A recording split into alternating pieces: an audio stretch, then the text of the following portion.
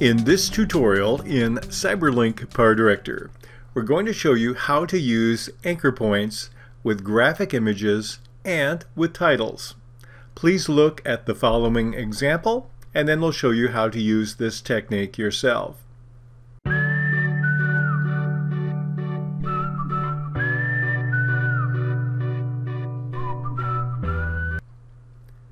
I have my video of a baseball scene on track number 1.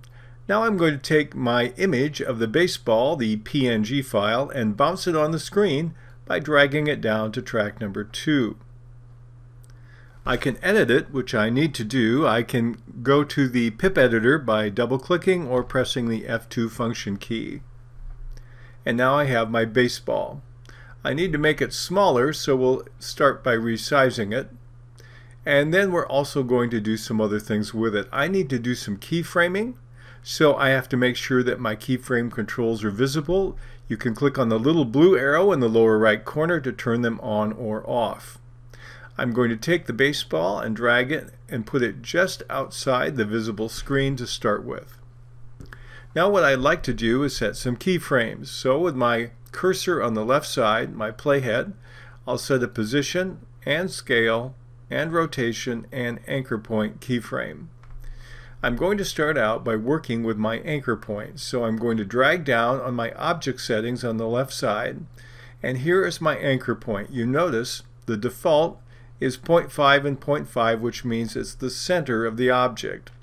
I'm going to turn display anchor point on. I don't have to do this, but I prefer to move the anchor point with the mouse, so this will help. I'll click that on, and now I have the little green push pin at the center of my object.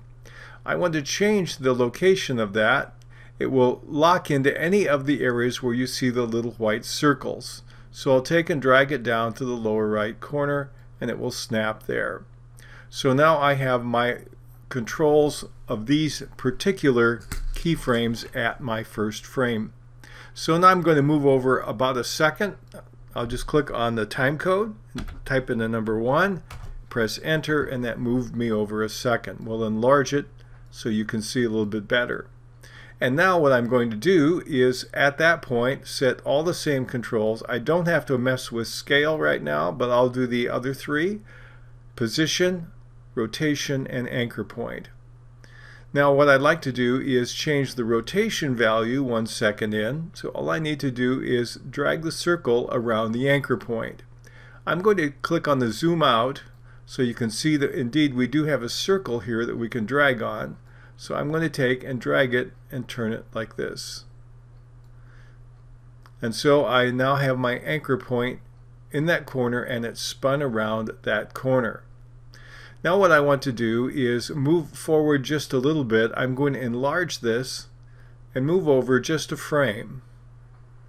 Now I'm going to set the 3 values that I'm working on so that it's stable for that time. Now what I want to do is change not the rotation but the anchor point. So I'm going to take my little push pin and drag it to the right. Now you have to be careful, because if you hold the mouse incorrectly, you'll see that you will have a little blue square. We're not going to change the freeform look of this, so you have to make sure the anchor point's visible. And I'll take and drag it over and put it on the lower right. We're going to rotate it again. So now I'm going to go a second further. I'll type in the number 2 in my time code. Press enter. Now I'm a second over. So what I want to do now that I'm over a second is I want to rotate it more.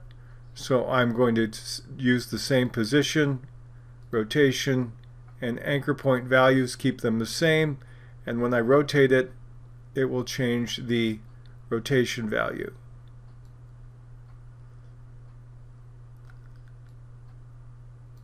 And in this point, I think I'm also going to set a scale value. So the scale hasn't changed from the beginning. Now I'm going to go in 3 seconds, and I'm going to actually use the scale value on the left side in the properties. We'll enlarge it, and I'll also move it to the upper right, and click on OK. Now let's see what it looks like when we play this. Okay, that worked out pretty good. Let me show you exactly what's happening. We're going to double click back on the image. And now watch what happens as I scroll through. You see it rotates around that anchor point in the lower right corner, and then it settles at 90 degrees. And then you notice between those two keyframes, the anchor point switches from the lower left to the lower right, and then it rotates a second time, locks in there, and then it simply enlarges. So that's a little bit about using anchor points with graphic images. We'll click on Cancel since we like that. I've switched to my title room. I'm going to take the default My Title and drag that onto track number 3 in the default stacking order. Then we'll get into the title designer. What I'm going to do to make it simple is simply use a character preset in this case. And so we'll take this one and make this the title. We'll call this Summer Ball, and we'll change the size from 48 to 26. And now we're going to do some keyframing of this title. So we'll turn off the character preset subset on the left side, and let's see how we can use anchor points with a title. So if I drag down to the bottom, I can either have my anchor point again displayed or invisible. We've got it turned on in this case. I'm going to turn on my zoom out a bit, and we'll take our Summer Ball title and we'll start off the screen. And I'm going to take the anchor point, put the anchor point, drag it to the lower right corner of the title. And now with my playhead at the start, we'll use the position value and the rotation value. We're not going to have to change the anchor point in this case. But I'm going to start it angled up like this. And then I'll move over, let's say, 2 seconds, press enter. And then at the 2-second mark, I'm going to have the title be down. And I'm also going to have it rotated so it's flat. I think I'll move it to the lower left corner. Okay, and now if we watch this, it will start off the screen, slowly rotate around that corner, and land in the bottom. Let's take another title. I'm going to minimize that, click on my T, and we'll just add another title. We'll just say Join Now. And let's go back to our character presets, use something simple here. We'll put it on top of the ball, and we'll have it come in a bit later. So we'll start it later. Once the Summer Ball is in, that's when the Join Now will pop up over the enlarged baseball. I'll click on OK. Now if we go back to the beginning, we're going to see the impact of the anchor point on both the graphic object and the title. Let's play and see what we have.